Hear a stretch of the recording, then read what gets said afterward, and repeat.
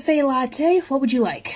Ugh, finally. I've been waiting in line forever. Could you move any more slowly? Sure, but I doubt that's what you actually want. What are you ordering? I want a soy latte. Soy. With caramel and chocolate. And I want something to eat. We don't serve food here. You're a cafe. What kind of stupidity led you to make that decision? Because if mortals eat our food, they stop hungering for earth-made food and thus starve to death. Does not seem to apply to liquids, though.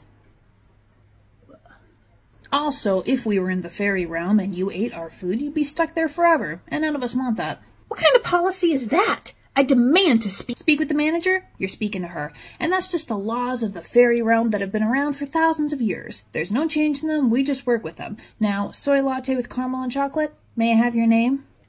It's Karen. Wait, shut up. Now, the traditional punishment is 7 years of physical lameness. I guess the modern term would be chronic pain and fatigue, but I think 7 years of silence is far better for you. If you still want the latte, it's $4.50. Next. Welcome to CaFae Latte. What are we getting? Yeah, hi. I've got finals and a double shift happening in the next 24 hours, so could I just get whatever has the most concentration of caffeine in your biggest size? 1 extra large Eldritch Smash coming up. Don't let the name scare you, it's just an Americano latte with a drop of Eldritch blood. You won't sleep for 3 days. Oh, that is absolutely perfect. Where's the tip jar?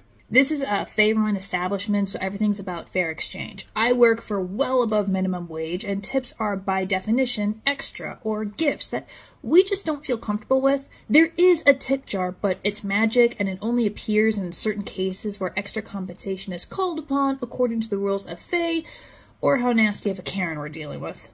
Damn. Are you hiring? No, we're fully staffed. Here's your smash. That'll be $5.70. Awesome. Thank you. Wait. Oh, neat. Can you break a 20? Welcome to CaFae Latte. Would you like to try some of our new specials today? Yeah, actually.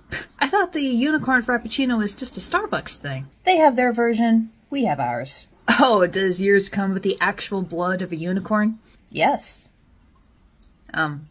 Wait, you kill unicorns? Yes. They're vicious bastards who deserve to die. Every one of them. But unicorns are beautiful, enchanting creatures who are all about virtue and being nice, and they hang out around virgin girls. They do like virgin girls. Apparently they taste better. They what now? Unicorns have worked very hard the last few centuries to create that lovely little PR image you just spewed out. Makes it a lot easier for them to find and trap victims.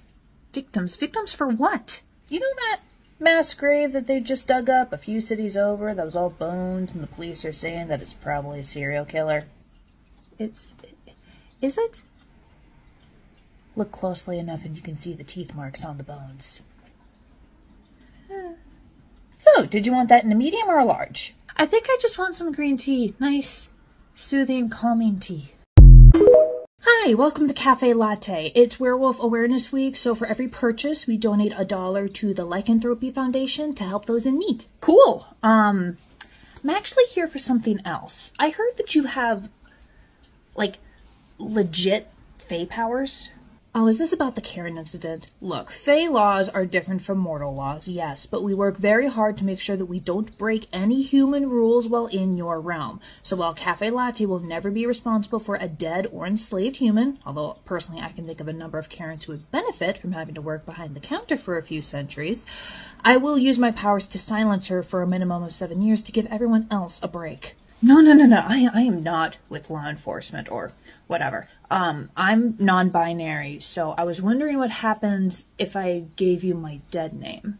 Well, I wouldn't be able to do anything with it. By definition, it's a dead name. So even if I wanted to curse or control you permanently, it wouldn't work. Could you, like, erase it from the world? Some of my relatives keep purposefully dead-naming me, and the legal BS to get it properly changed is driving me up a wall. I can. That's powerful magic, though. It'll take a chunk out of me, and I will demand a fair price. Such as... One of my employees is on vacation this weekend. They're dipping back into the fairy realm for a wedding. I need someone to cover them. Just 3 days of labor. And we're talking human days here, not one of those, I spent a week in the Fae realm and came back to Earth several centuries later. You will not once leave the mortal realm. It is only 3 human days, 1 8-hour shift per day. It might go up to 9 if cleanup is bad. And if you come in the day before, we can do some training ahead of time to make it easier. Deal. So you can call me JC, it's short for Jennifer Charles, but my dead name is... So, CaFae Latte is pretty standard cafe by mortal standards. If you've ever worked at a Starbucks or a Caribou Coffee, we've got a very similar setup. Oh, I used to work at the coffee shop across the street from my college campus. Perfect! Then you pretty much know how this works. We don't sell food, because if a mortal eats fairy food, you stop hungry for anything else and eventually starve to death. Doesn't seem to work with drinks. I'm not even going to try to attempt smoothies, that's just asking for trouble. But we do allow people to bring in outside food. There's a bakery down the street that's pretty popular. Why not hire mortal chefs or buy prepackaged stuff? No space, and for a while, no money. We are tiny. It was just me and 2 other fairies sick of the Fae Realm's BS. Everything over there is dancing all night and music and stealing shiny stuff, and it's just exhausting. And food service isn't? I don't have to deal with an entire court of prissy fairy nobles in food service. And I get to curse Karens who try to make my life miserable. Speaking of Karens, the #1 rule of CaFae Latte is to be polite. So if a customer's acting like an ass, let me know, I'll deal with them. Excuse me. Hi. I was wondering what the password is for the Wi-Fi?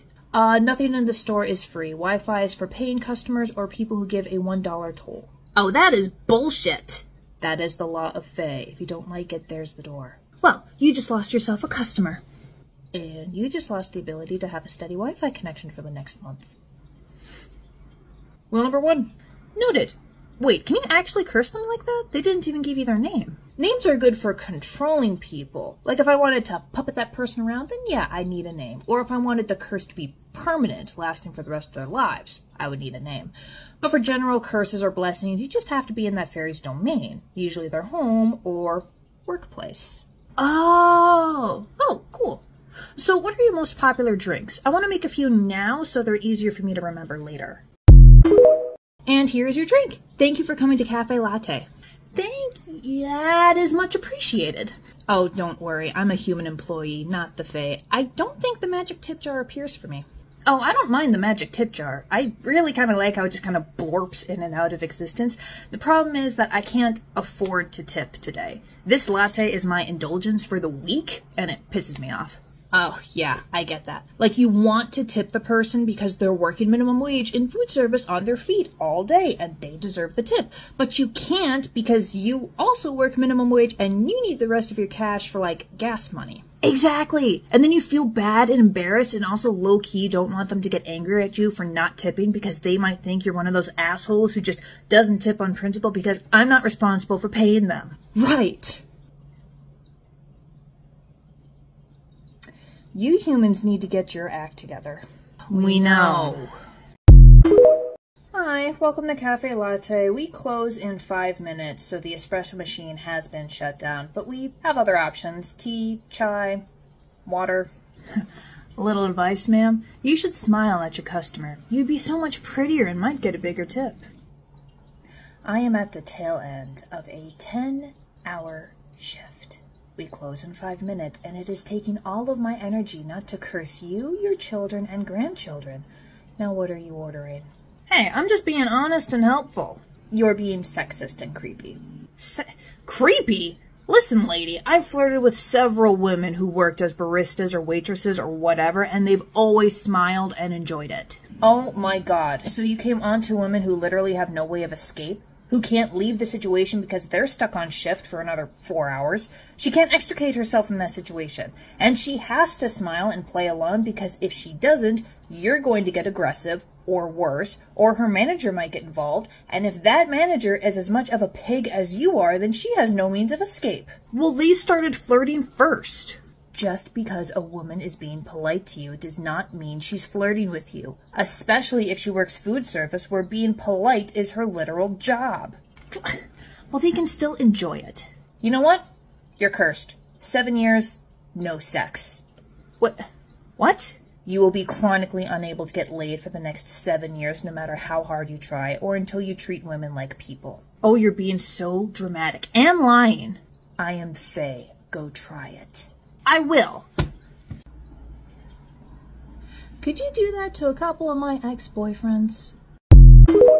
Hi, welcome to CaFae Latte. Just a heads up, you've caught the newbie, so I'll do my best, but if it's a complicated order, I'm gonna have to get my manager. Ha ha! Now you can't trick me into selling my soul to you over a coffee. Okay, first of all, we have no interest in your soul, just the $3 or $4 that coffee costs, depending on size. Secondly, if we did want your soul, that's probably not gonna help you. Third, I'm human, not fae. Oh my god, are you enslaved? No, I'm working off a debt. Actually, today's the last day, but I'm hoping I can talk my manager into taking me on at least part-time, or to, like, buy some bakery goods that I can make at home. Why would you ever willingly work with these demons? Oh, excuse you? You need to act more like Jesus. Oh, I try. I question authority, I volunteer to help out those in need, I've made friends with a bunch of hookers and beggars, I haven't figured out how to turn water into wine, but I can make a handful of fish and crackers last way longer than they should thanks to chronic poverty. Don't forget flipping tables and whipping people who desecrate your temple. Is that where I'm going wrong? That's not what Jesus stood for. Honey, I have met Jesus. That's absolutely what he's about. Oh, you're lying. Fairies can't lie. How old are you? Are we talking fae years or human years? Because time works differently across the realms. I believe that by human standards, I'm around 5,000 years old, give or take a few centuries. By fairy years, I'm only about 1,200. Anyway, are you done trying to insult my worker because you're holding up the line? I can help whoever's next while this situation is being handled. Oh, vanilla latte, please. I'm not actually gonna lose my soul for this, am I? Honestly, probably not. It'd be worth it anyway. I mean, the entertainment alone. Call me a demon? Enjoy looking like one for the rest of the week.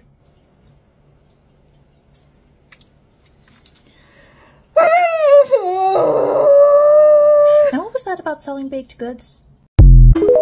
So, I know you said that you're already fully staffed and I was only working this weekend to pay off my debt for erasing my dead name from existence, and that if a fairy makes food that a human eats, that human is cursed to eat only fae food forever. And that when you first started CaFae Latte, you did not have the money or resources to purchase human-made food or the space to store and display them. However, I've noticed that some things have changed, and I had an idea. Go on. So there are a lot of smaller baked goods that I can make that can be stored in the back. All you need is a couple of them out here on the counter for displays, or even just a picture of them. Things like chocolate truffles or little bags of cookies, things that would not require you to provide and clean up any dishes and would go really well with your beverages. You wouldn't have to buy any of the ingredients, you're just purchasing them already made and packaged from me. And what would be your price for these desserts? Well, the good news is the ingredients are really cheap. Chronic poverty, remember? The truffles are just 3 to 4 ingredients, and I can get multiple batches out of a single shopping trip, so it's mostly my labor we're haggling over. So, what's your hourly rate? How good are your desserts? I'll bring some samples by tomorrow.